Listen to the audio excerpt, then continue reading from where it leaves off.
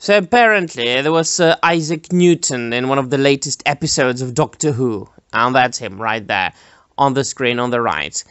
Do you know, dear Brits, do you remember when you were all about the Empire and getting tea and curry? Well, that suited you better.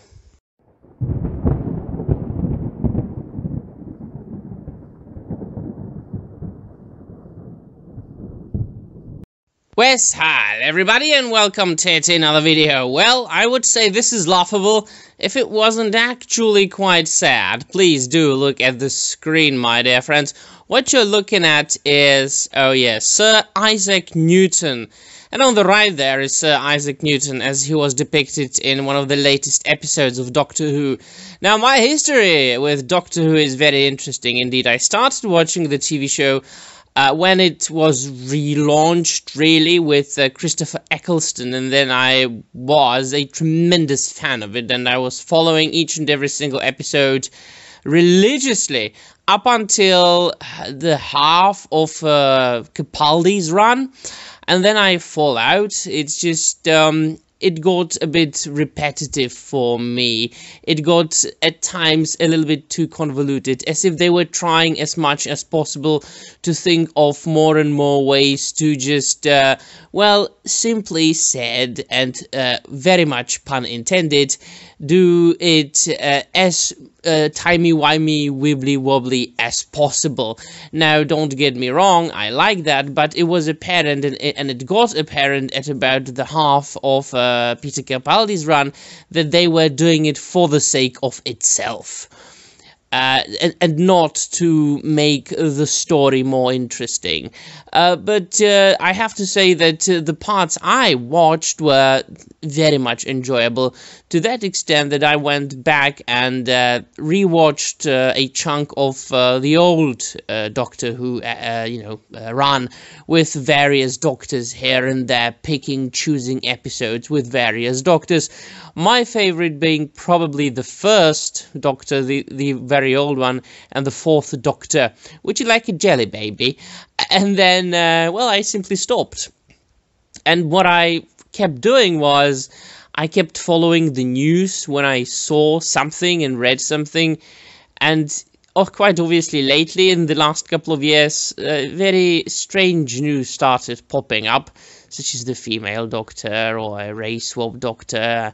And I mean, of course, yes, they are Time Lords, and they are quote-unquote shapeshifters, and they've got different regenerations and reincarnations and what have you. And I was always pro things like that as far as Doctor Who goes. I didn't mind Missy. I didn't mind the female Master. I was actually quite alright with it. But, I mean, the male Master is quite obviously superior, but Missy was fun. And then what was it, all those companions and that woke stuff with them. I have grown to hate the word woke. It's kind of, when you overuse a word, it starts losing its meaning, and it starts losing the graveness and the importance that is connected with it. But there is really no other way to describe it, as Doctor Who has gone 100% woke, and to that extent that it's unbelievable. Now, I have made a couple of videos, quite a lot actually, on my channel concerning race-swapping various characters, not only fictitious characters, but historical characters, obviously. The most shocking to me probably was the Jarl Håkon from the Vikings, when it got transformed into a Netflix show, when it got from the History Channel. Already at the History Channel, you had to take it with a huge grain of salt, with like a bag of salt. But it was an enjoyable TV show. But then, yeah, I mean, no, it's just impossible to watch. And these cases and these instances have been happening lately more and more and more, to that extent that we are not even going very far back into the past today. To the medieval ages, or like thousands of years ago, to, as they did with Cleopatra recently again. We're going to Sir Isaac Newton, we know what Isaac Newton looked like, right? So, and they are not even like trying to explain it in one way or another. They just cast an ethnic guy. I mean, why not? And I mean, yeah.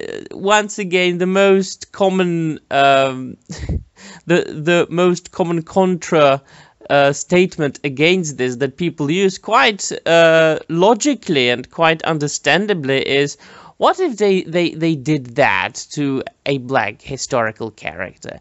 What if Martin Luther King was portrayed by, I don't know, Ryan Gosling or Tom Hardy or whoever? You know, so I mean, it's all very strange and very cringy, and I mean, there is no chance I will get into the modern Doctor Who at this point, not even for a review. That would mean that I would have to get caught up with episodes upon episodes upon episodes of garbage.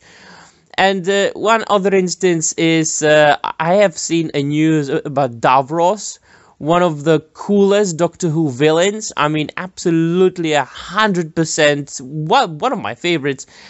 And then apparently the showrunners decided to make him not being on, like, quote-unquote Dalek wheelchair, but normally walking, because apparently, according to them, there is some sort of stereotype of disability being connected with villains. Well, I mean, here and there you can find a case like that, such as Captain Hook from Peter Pan. I mean, Joker is all effed up, fell into, you know, a vat of acid. And, I mean, we could find other instances. I mean, Darth Vader is basically limbless, but, I mean, come on, are we really going to play into that? Nah, it's usually because when a villain is severely disabled or crippled in one way or another, he looks scary, that villain. If a villain is extremely scarred, let's say, it looks scary. I mean, or, you know, Freddy Krueger being all burnt. So, come on. I mean, it's all the same, and it's just, it strikes me more than, for example, them marring the Marvel heroes and making Marvel Cinematic Universe into a complete garbage. Because although I have been a comic book fan my entire life, I really have to say that I love the British culture and I love British history. It's after all, I taught myself Old English at university, you know, so although I am from Central Europe, Britain, you know, the British Isles and British history are very close to my heart. I love the people, and I don't like seeing their culture being destroyed so much. And Doctor Who is so inevitably connected with the British culture that it strikes me even more. So yeah, let me know in the comments down below what you think. That'll be all. Thank you very much for watching, and Namaste.